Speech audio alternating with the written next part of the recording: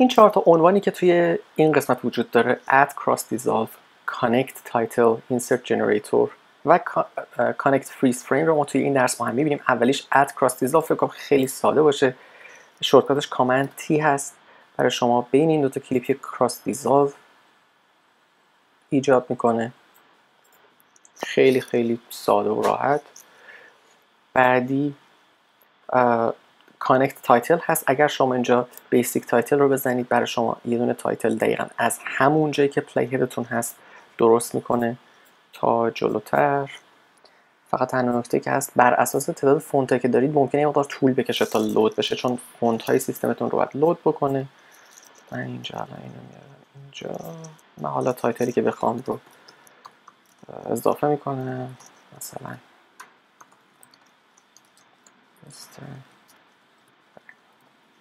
یا حالا هر چیزی که تایتل شما باشه، یا مثلا زیرنویس اگر بخواید اضافه بکنید سادگی میتونید با این کار رو انجام بدید. عنوان بعدی پلیس هولدره که در واقع یه جور شبیه استوری بورد هست. من اگر بیام اینجا بزنم insert generator placeholder برای من هم چیزی ایجاد میکنه. اگر خواستید میتونید تنظیمات این placeholder رو تغییر هم بدید. به طور مثال من میتونم بیام اینجا بهش بگم که حالا توی این جنریتور مثلا تک شات و شاتی که الان منتظرش هم قرار بیاد اینجا من جاش قرار بدم یه تک شات، یا مثلا پشتش کوه، یا فرض کنید شما اینتریور اکستریور نیست، میدیوم شات لانگ شات نیست و یه همچین چیزایی. عنوان بعدی گپ، دوست خیلی عزیزمون که بارها در موردش من صحبت کردم، جا داره یک بار دیگه من اینجا اشاره کنم بهش و اونم این که شما با شورتکات Alt W میتونید این وسط یک گپ اضافه بکنید. این گپ ها رو شما میتونید جابجا بکنید و واقعا بسیار بسیار بسیار بسیار به درد میخوره. اگر شما خواستید طول مدت این گپ رو زیاد بکنید به همون سادگی که توی درس زمانبندی هامون دیدیم، میتونید از اینجا بیاد بگید مثلا 6 ثانیه هستش با زدن کنترل دی.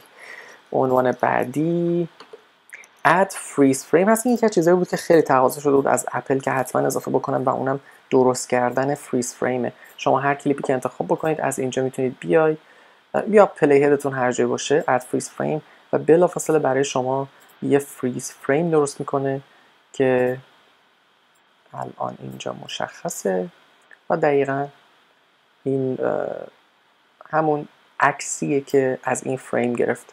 اگر شما بخواید میتونید بیاد اینجا، حالا از اینجا یه عکس بگیرید و من اینجا add freeze frame و بلافاصله اینجا این فریز فریم رو به این اضافه میکنه. میتونم حالا بذارمش هر جایی که دوست داشتم. خب این هم از این 4 تا عنوانی که ما اینجا داشتیم. یه نکته هم فقط این بیسیک لور ثرد این 1/3 اضافه میکنه برای شما. من اگر تا قبل از اینکه خاطرم بره این لور ثرد ها 1/3 پایینی ها استاندارد تلویزیون هستن. یعنی مثلا فرض کنید شما اسم طرف مشخصاتش رو اینجا میتونید عوض بکنید و حالا بقیه چیزهایی که مد نظر خودتون هست.